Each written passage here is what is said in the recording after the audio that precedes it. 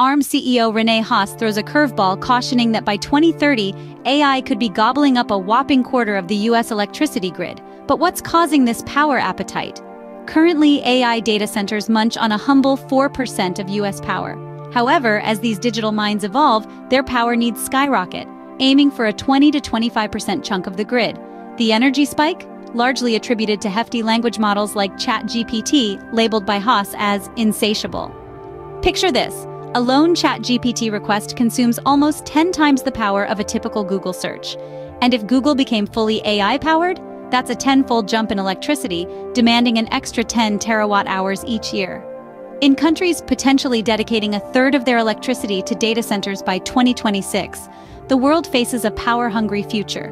Could boosting efficiency be our savior, or will our digital growth merely shuffle energy consumption?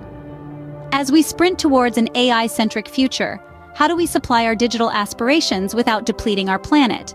What are your thoughts on powering AI sustainably?